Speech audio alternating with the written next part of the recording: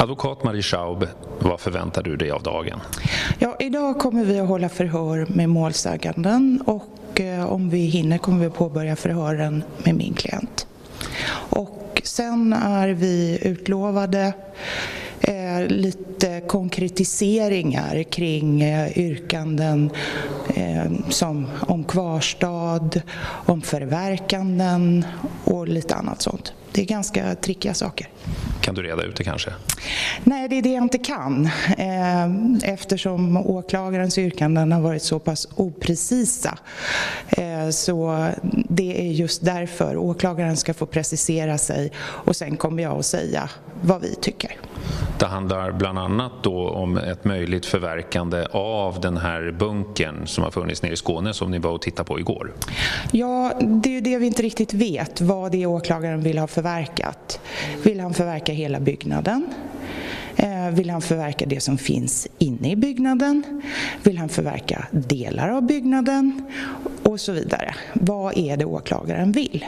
Och då kan jag ju säga att jag tycker att det vore dumt om man förverkade hela byggnaden.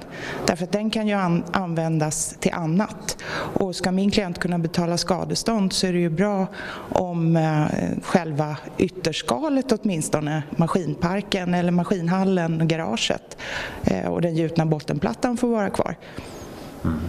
När vi är inne på byggnaden, ni reste ner till Skåne igår och det gjordes en syn på platsen här i den här byggnaden, i den här bunkern. Berätta om vad var det ni fick se där inne? Ja, vi såg precis det som man kan se på bilderna i förundersökningen. Och vi var ju också inne i min klients bostad och vi tittade på vissa saker som finns på gården. Och det ser lite annorlunda ut nu. Min klient har ju inte varit hemma på ett tag, fastigheten.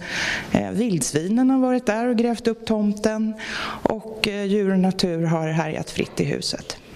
Den aktuella byggnaden, det som har kallats för en bunker, kan du beskriva hur den såg ut inuti? Ja, den ser ut ungefär som på de skisser som finns i målet, även om de inte är skalenliga. Men det är alltså ett helt vanligt magasin, maskinhall, garage, ytterväggar. Och inne i byggnaden så finns det ytterligare en byggnad och det är den här så kallade bunkern.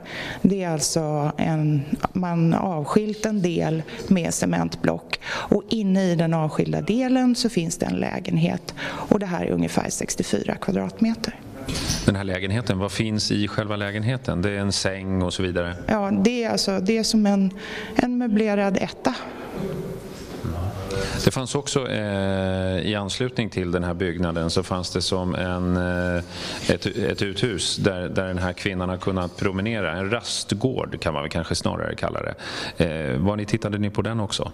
Ja, det är alltså en byggnad eller en utbyggnad i anslutning till den här maskinhallen. Och ja, vi var runt överallt. Din klient han var inte med under den här synen. Fanns det någon speciell orsak till det? Nej, vår synpunkt har ju varit att synen inte behövs eftersom det finns filmat material, det finns kartor, skisser, foton och så vidare.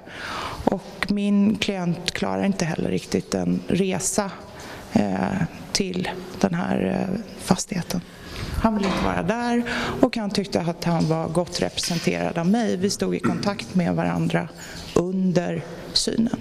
Du säger att han inte klarar en resa. Hur tänker du då? Han vill inte heller besöka den här platsen. Han har ju kommit ut ur sin bubbla.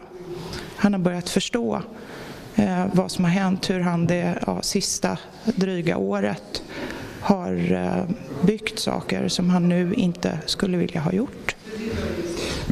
Den byggnationen av den här bunkern den har alltså pågått sedan 2010 kan man se här i stämningsansökan när man läser den. Har din klient kunnat berätta vad det är som får honom att börja bygga det här? Ja, bygget som påbörjades 2010 var bygget av garage och maskinhall.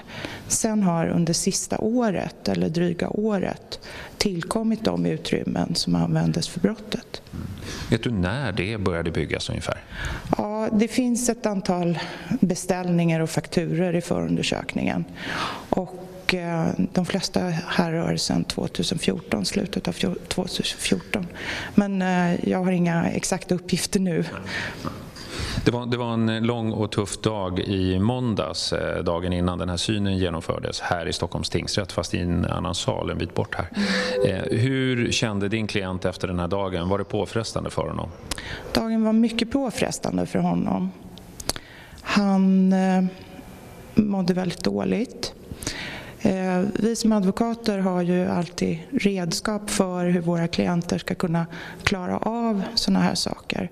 Och jag och min klient har överenskommelser om hur han ska kunna hantera. Men allt igenom så klarade han inte att bita ihop, utan han blev väldigt, väldigt ledsen.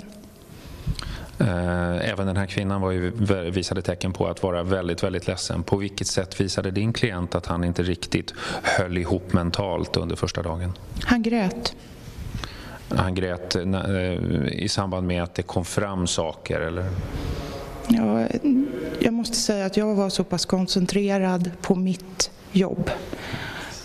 Så jag kan inte säga exakt vid vilka tillfällen som min klient just grät. Men att han var väldigt sammanbiten för att kunna genomföra det här. Han är tvungen att sitta där. Hur tror du att han kommer att klara av dagen idag? För det är ju en tuff dag. Kvinnan ska berätta och han ska berätta. Det är vad som är utsatt till idag. Hur tror du att han klarar det mentalt? Det återstår att se. Tack så mycket Marie Schaub för det här. Om några minuter så ska rättegångens 3:e dag inledas. Och det börjar helt enkelt med förhör med kvinnan. Ja, vi får se när under dagen åklagaren kommer att specificera sin talan. Men annars är det planerat målsägande förhör.